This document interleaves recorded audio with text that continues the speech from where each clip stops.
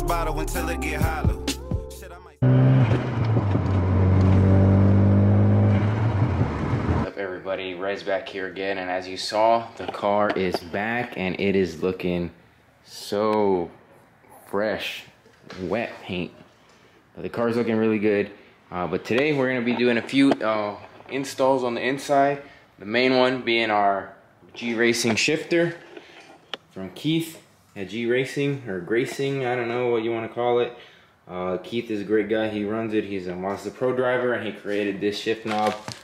And honestly, it's awesome. You might have seen it on one of TJ Hunt's video. The little bushing that he includes came cracked on mine. Sent me a new one, no problem. We're also going to be installing some interior trim pieces that I have here because mine are cracked. And then to wrap it all up, I'm actually painting out there a 3D printed cup holder because 90s JDM cars, no cup holders. It's like we're going too fast to drink anything out here is what they thought. But that's what we're going to go ahead and get into. So let's jump right in. What we're going to want to do is obviously remove your shift knob and then this centerpiece here. Mine, the clips have all broken, so they just kind of pops out. So that's the first thing we're gonna do, and I'll set you guys down so you can watch that. And it had this disgusting thing of insulation, which I will be throwing away, as that is disgusting.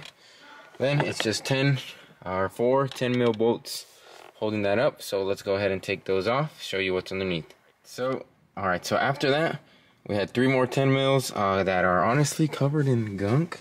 Looks like the rubber melted or some shit, but this is gross. Oh man, wow. That just popped right out. Good thing, still has fluid in there.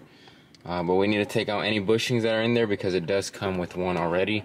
So I'll go ahead and do that and then install it, and then we'll go from there. I cleaned up this area a little bit there, and now what I'm going to do is I'm going to install the short shifter. First you have to take off, I need to take off my bushing that it came with because it came broken, but he did send me a new one after I told him. There's a zip tie here, and then what you want to do is, I think this is going to go, sorry you can't see barely, but let me angle this light. This little dot is going to go either forward or backwards, but we'll see how it lines up, but I think it's going to be forward, so we'll see. So let's get right to that. Alright, so it turns out there was a bushing in there, the OEM bushing, I believe, that right there, and I took it out and then it slid right in. It was already filled with gear oil, so I didn't need to put any more in there, so that was good. But yeah, then it just takes a little Allen key, tighten it all up, and let's check it out.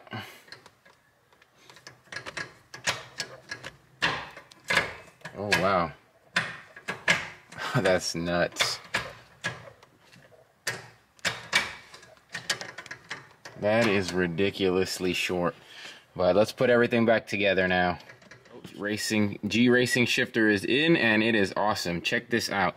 First, second, third, fourth, fifth, and it does not let you go into sixth from fifth, or it doesn't let you go to reverse. You have to come to neutral, and then you can quit it in reverse. This is friggin' awesome. Super short throws. Super excited, super happy with it, honestly. Can't wait to actually get to use it, but yep, that's it for that. Next, we got, I'm going to go ahead and try to put this trim on up the top because it's all messed up. The car is dirty on the inside. I have not washed it after paint, so we will be doing that as well. It still looks like I'm missing a piece that clips this in the middle here. It's being a pain in the ass. Managed to get one in barely, but the other side, still no dice. But I do believe there's a piece missing there anyways. So I need to figure that out another way. So there's that. And let's go to the most important install of the interior today. Let's check it out. If it's done, I'll show you guys. And are you guys ready for the most important mod? I'll pop it out and then just put it back in for you guys. Well, bam. Right here, this is it. Sorry for the lack of light.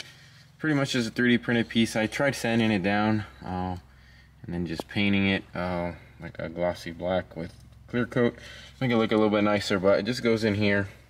Let's pop it in, and then we'll even test it out with this smallish Wendy's cup. It's perfect.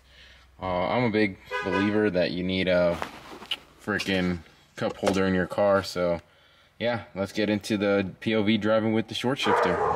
So it's a whole nother day. We got the short shifter in. We're gonna go for a drive POV kind of with the GoPro on, and then we'll go from there, get some clips of the driving, and then I'll show you guys like the cup holder in a little bit and all this other stuff. The cup holder, definitely worth it, $8 or whatever I spent on it, but go ahead and show you that.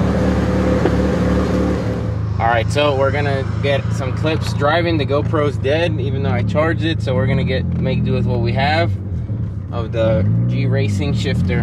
So focus on the shift knob right here.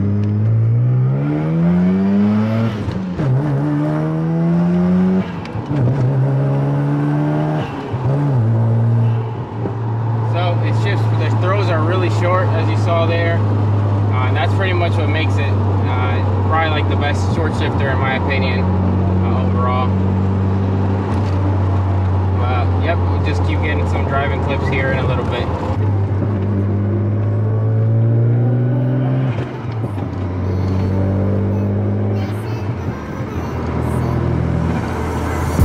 Always remember to comment, like, and subscribe. Rez out.